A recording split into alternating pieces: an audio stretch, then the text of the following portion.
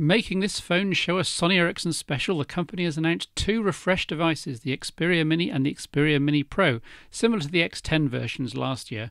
Both share the new Bravia display enhancements, have 3-inch screens with half VGA resolution, plus Android 2.3, Snapdragon processors, 5-megapixel cameras and 720p HD video capture, plus the other usual specs. Obviously, as shown here, the Mini Pro has a slide-out QWERTY keyboard. The non-Pro version doesn't.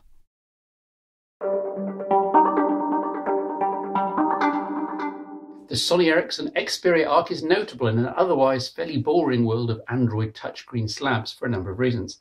Number one, it's incredibly thin and light, 113 grams, despite having this enormous 4.2-inch screen. When you pick it up, you think someone's forgotten to put the battery in, and then you realise it's working, with a 1500 mAh removable battery inside. Number two, it's curvy. Almost every single line here in the form factor is curved. In theory, this helps it fit the phone into your hand, and I've no complaints here, so it must be working. Number three, the display pixels have been stretched ever so slightly, and the 854 by 480 pixel resolution has been packaged to be subtly widescreen, 16:9, as per the raw resolution, with the Xperia Arc being and feeling narrower in the hand than, for example, the 4-inch screen Galaxy S, which, along with the lightweight, makes the phone a lot more accessible to the general public, despite what the specs may suggest. Number four, Sony Ericsson has bothered to put in a pretty decent camera in the phone, but more of that later. So far, so good then, but the Arc does have one potential downside too. It's more or less all plastic, and it feels it. Every time you pick up the phone, your fingers will register warm, ever so slightly squidgy plastic. I'm definitely not a fan of Sony Ericsson's mock chrome plastic edgings. In addition, the construction shows up in lack of rigidity. You can twist the phone fairly easily like this. It's not a huge problem, but it's also not inspiring much confidence. I guess that's the price you pay for a large screen smartphone at 113 grams. Rather odd are the button and port placings here. Because of the curved styled back, the Arc's exterior features are all crammed into corners. The shutter button here is microscopic, ditto the volume rocker up here, and the 3.5mm jack and the micro USB ports are right at the top of each side, which Julie will mention in a moment in a guest reviewer spot. The display is transflective like the X10's, which means that it's usable in sunny conditions, yay! Though again, Julie and I both got a beef with the brightness levels, as you'll see.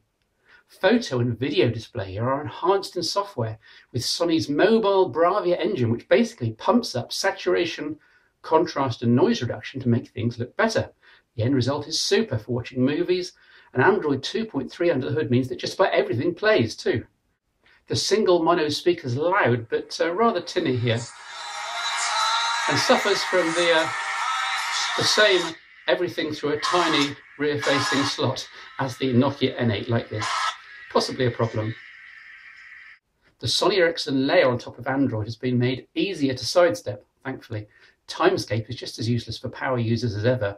Anything more than reading tweets involves spawning out to Twitter's mobile site, and any attempt to enter data has to be done in portrait mode only, which is highly frustrating.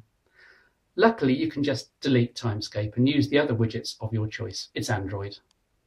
The application lists of pages, iPhone style, initially as Sony Ericsson see fit, but you can sort by most recently installed, or alphabetical if you like, or even enter here as an iPhone copying jiggle mode to move icons where you want them. As part of this review, I've asked Android power user Julie Wills, who runs the Phone Show chat forum, to use this Arc for a week as her one and only device. Here's her report. I'm not convinced I actually like it to hold, it's just a little bit angular, but it's got a nice crisp screen compared with my Nexus One, although there is a sort of a slight, if you look very closely, slight hourglassing of the display compared with the Nexus One, but it is much brighter and crisper. The display sort of dims after a while on the timer, but all you can do is set it to a specific brightness. It has 3 physical keys along the bottom, and these are nice keys. They're not horrible sort of clicky things like you got on the San Francisco, and I really like these keys. Much nicer to use, and they're not sort of nasty noisy ones as well. You can unlock it by using either the home key or the power key at the top, and then you've got the usual slide to unlock. You use the slide to unlock even if you've got a lock pattern as well, or a pin, rather than just going straight to that. And one of my bugbears is that the USB and charging key is on the side rather than on the bottom. I'm a great fan of Brodit powered car mounts, and you can't just sort of slot it into your mount or a desk charger or anything like that. And it has to be said that with the cables plugged in, it does rather look like a weird beast with ears, because the headphone socket is on the opposite side, so you get cables coming out of both sides, which is a little odd, not terribly elegant. Yeah, I've covered the basics already in my review. What highlights or problems have you found? I was interested to see that it comes with iPlayer pre-installed. Not that I use iPlayer a lot, but it seemed an interesting choice of things. There's also Sony's own data traffic widget, which I never actually used, but I assume it's very much like APM Droid for switching the 3G data on and off. When I first switched it on, I'd had a few things. I'd had my Nexus switched off for a little while, and I had a stack of text messages waiting to come in. And the stack of text messages on the home screen drove me absolutely mad within minutes. So I have to say I replaced that with my favourite text messaging application pretty much straight away. And I'm not a great fan of the default user interface. I did stick with it for a little while just to see what it was like. But then I just wanted to go over to Launcher Pro and get it all set up the way I want it to. Having said that, most of what they've done is just extra widgets and what have you, but they have made a complete hash, in my opinion, of the contacts. It's an absolute triumph of form over function. Somebody's gone mad in the user interface department. The actions that you want to do are overlaid on either this outline silhouette or a photograph. And with a real photo, presumably with a real photo is even worse. Yeah, absolutely. Yeah. So all the things that you might want to do, sending a message, editing, and we can't even mark as a favourite is that one in the middle, and you can't even see it on that outline. So yeah, nice idea, guys, but let's try and make something a bit more practical next time. There were a few places where it was a bit laggy, particularly just making phone calls or in contacts themselves. Making phone calls, you quite often get a message coming up saying connecting before it actually even dialed the number. But the real biggie is that I couldn't get any connection to Wi-Fi on any router that I had access to. My one at home and the one at my parents' house both connected to the Wi-Fi, dropped the connection immediately, connected to the Wi-Fi, dropped the connection immediately. I've seen a lot of other people having problems with it in forums. The workarounds that I've seen suggested didn't work for me, so that would be a complete take it back to the shop, I'm afraid, for me. Thanks, Julie. Interestingly, the Arc was rock solid on my Wi-Fi, but these reports are a bit worrying. There's 320 megabytes of internal flash storage in the Arc, which is disappointing, even given that many apps can now be installed on microSD. An 8 gigabyte card ships with the Arc. After all, you don't want to lose your apps every time you mount your Arc and its card on your desktop or laptop computer to transfer files. And we've been used to Android flagships coming with a lot more memory inside than this.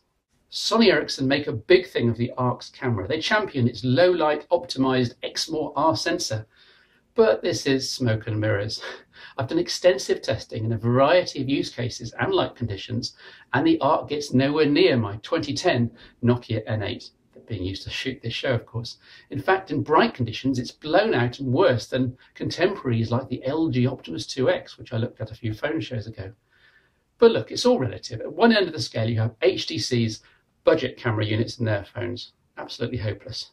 At the other end, you have the Nokia N8, and then right in the middle, you have some devices which will be good enough for most casual smartphone snappers. The iPhone 4, the Samsung Galaxy series, the Optimus 2X, the 7 Mozart, and this, the Xperia Arc. Just don't expect miracles from it. The video is likewise decent casual capture with the advantage of continuous autofocus and the disadvantage of the same low-light optimized sensor, which ensures that bright areas of footage are over-whitened and are slightly unpleasant. And this is a test with continuous autofocus of video capture on the Sony Ericsson Xperia Arc 720p. This is in fairly bright spring sunshine here in the UK. Let's look at audio capture and at video quality. Battery life on the Arc isn't great. Sony Ericsson even put up a special official self-help page with tips on extending battery use, and that's not a good sign. Yes, you can swap out the battery, but partly because of the mobile bravia thing, and partly because of a camera bug, and partly because you have to keep the backlight on more or less full brightness if you want it to look good. This Arc swallows up even more power than other Android handsets. Expect a day's moderate use at most. In addition to the glitches Julie noticed, Others have noticed that call handling and GPS functions are rather buggy on the Arc's launch firmware. But this device will do well in the shops, I predict. The curvy form factor stands out from the crowd, and women in particular will be drawn to it. My wife gave it her seal of approval after months of rectangular heavy slabs being shown to her by me. Buy this for the styling, buy it for the generally good display, buy it for the full gingerbread experience, even buy it for Sony Ericsson's tweaks here and there once they've ironed out the bugs. Just don't buy it thinking you're getting an Android-powered equivalent to the likes of Nokia's N8 camera powerhouse, because you won't. A qualified thumbs up though, overall.